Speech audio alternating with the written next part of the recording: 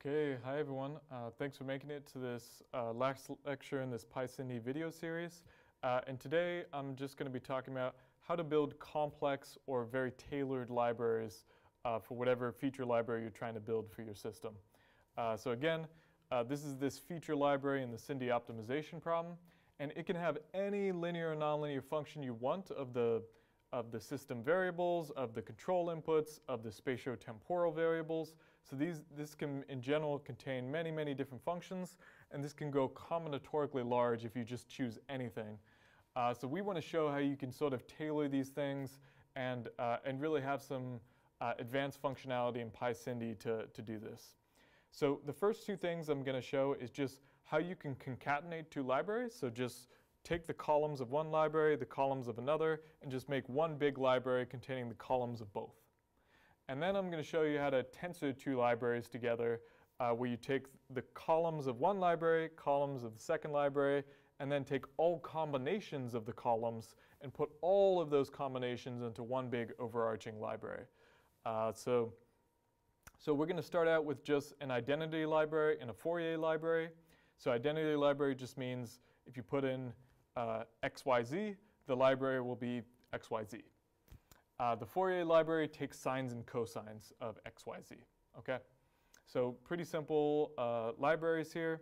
And now we can concatenate them with simple. So we've written classes that actually allow you to just simply add them together. So you literally can just write this and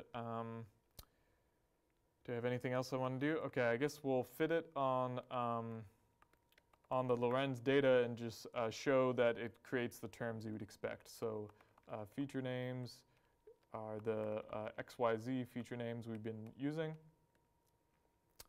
And feature library is the one we just defined. We do model.fit xtrain t equals dt. And model.get feature names. Actually, I realize we do need to redefine the Lorenz data because the last thing I ran was the enzyme model. So let me just rerun that. Sorry for the code explosion here, but if I just rerun this, Lorenz data is nice and loaded. And we can go back to building our library. So let's see if that worked. Okay, right. So we built this concatenation of the identity library and the Fourier library. So we got the identity XYZ, and then we got sine and cosine of XYZ. And so our candidate library was both of those combined. Now we're going to repeat the exact same thing, but we're going to use this tensor library. And instead of using a plus, we just change this to a times. So it's just going to multiply all the combinations. And we do the exact same thing. Although I guess I should call this like tensorlib or something. And we're going to look at the feature names again.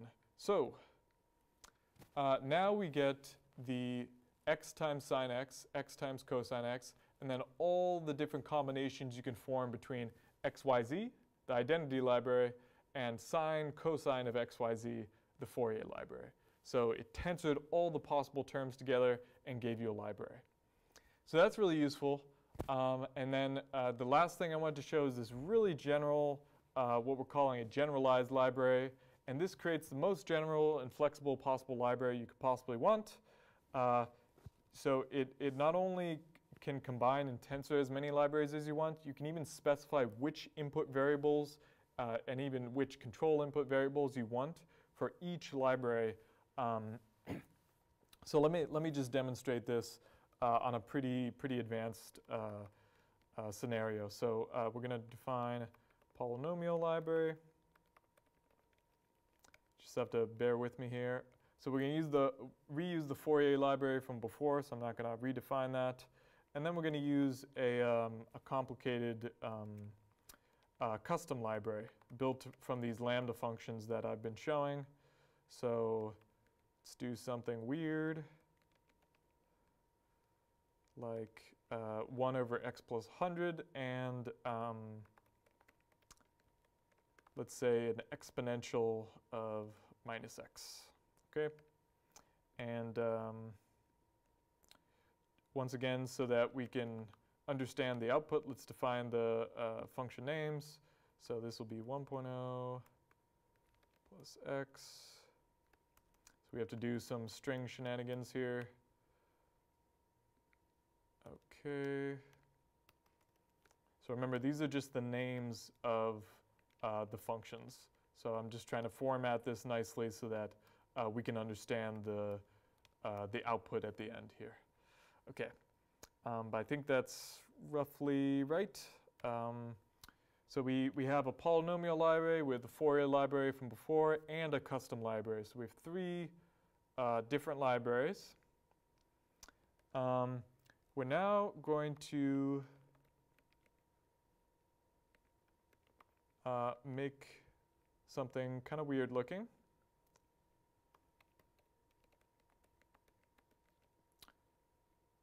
Too much. I'll explain this in a second.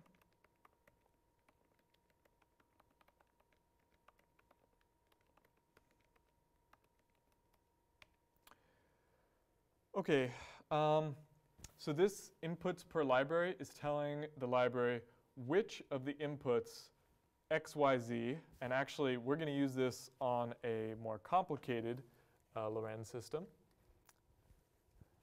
So actually, erase this.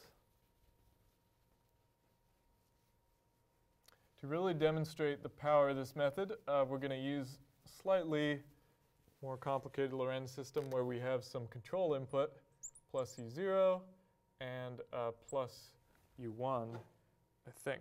So this is minus U1.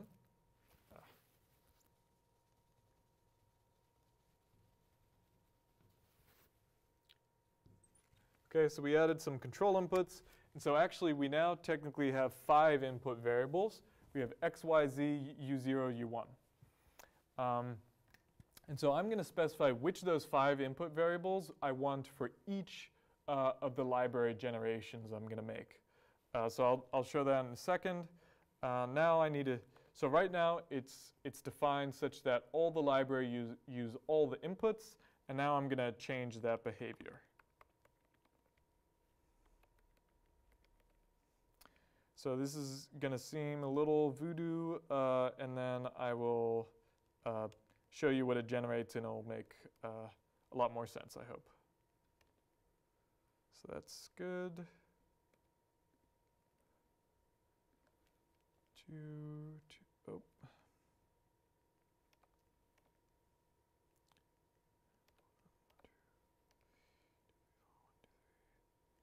Okay.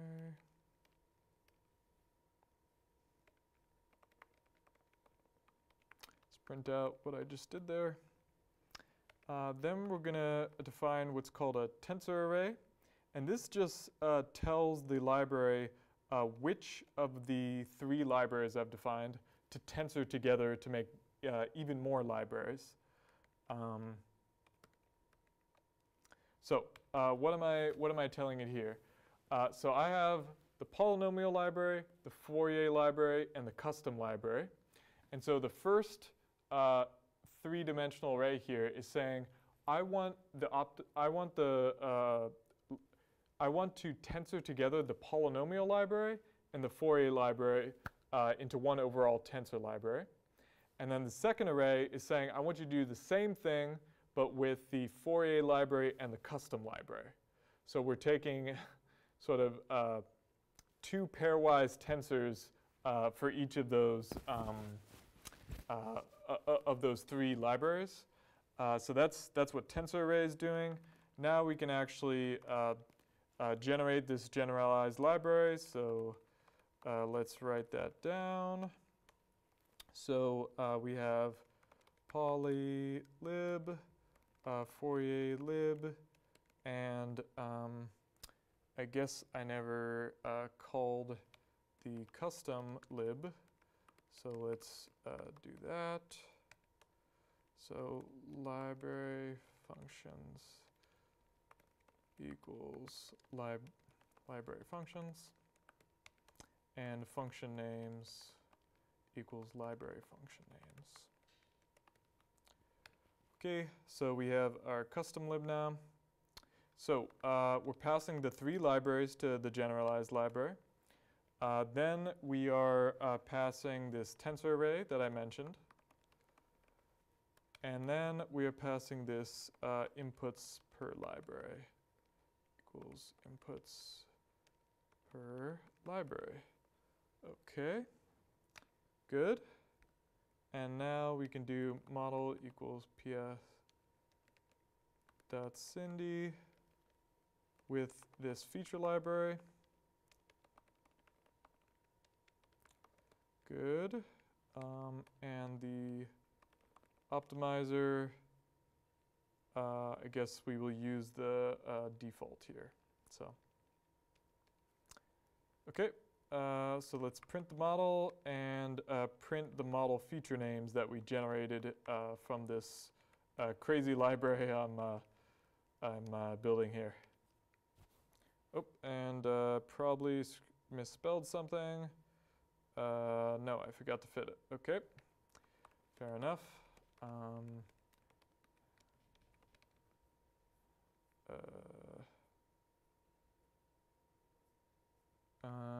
Okay, let's see, did I mistype something here? 3.5. Okay. Let's see.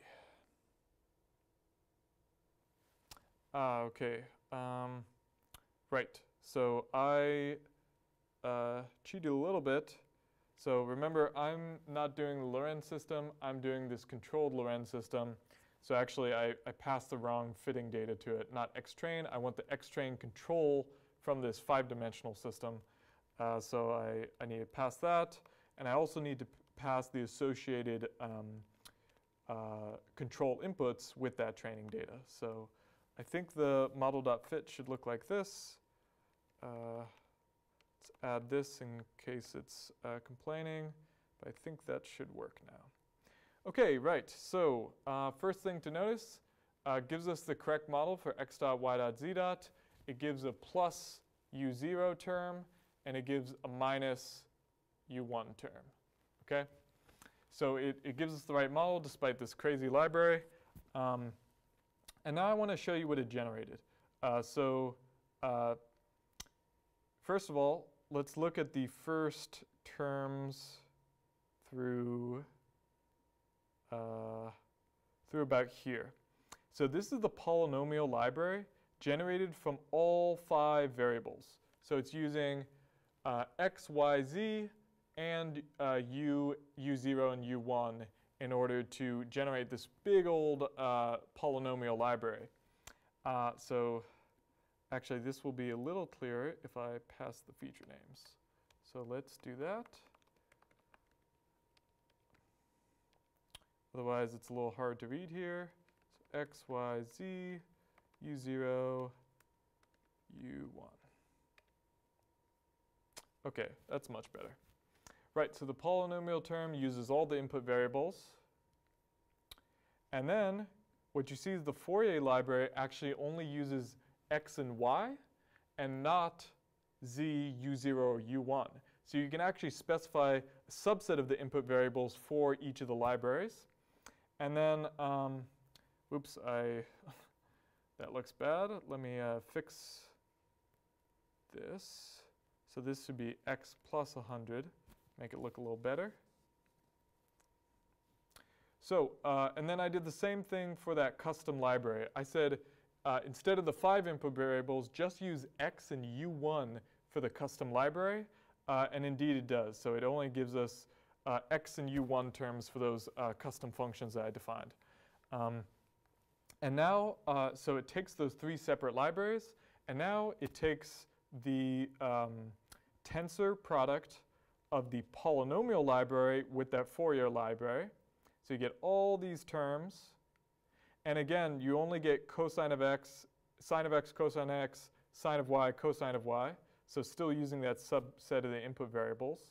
So we get all those mixed terms. And then the last thing you get are these, this second tensor library where we've taken the tensor product of the Fourier library with the custom library.